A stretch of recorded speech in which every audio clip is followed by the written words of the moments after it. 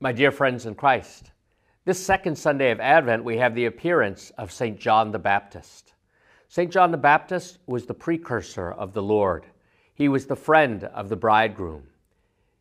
He was the first main prophet to appear in nearly 200 years, and people came to him in the desert, in the wilderness. John must have been a remarkable figure. People, of course, had the scribes and the Pharisees, but they didn't go to them. They went to John.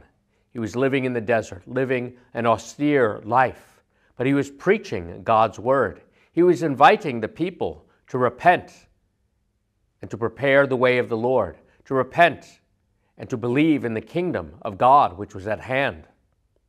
And they came.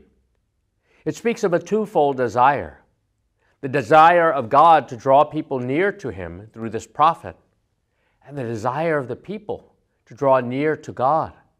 We sometimes hear people say, repent, and we feel that we are being judged.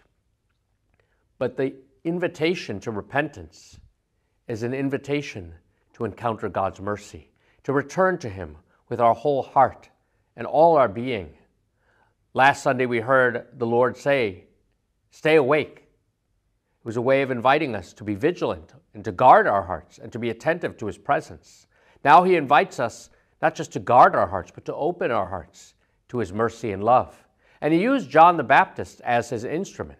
We might think of John the Baptist in a way as a severe figure. He doesn't mince his words. He calls a spade a spade. He calls the Pharisees a brood of vipers. But the people rejoice in his saving word, because his word prepares the way for the encounter of the one who truly saves.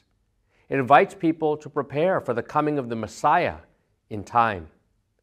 How often the Lord Jesus wants to come into our hearts, especially in the Holy Eucharist. But do we receive him worthily? Do we prepare our hearts? Do we make room for him in our lives? Do we meditate on sacred scripture to prepare for this Christmas? Let us renounce our sins and prepare for the one who truly saves us.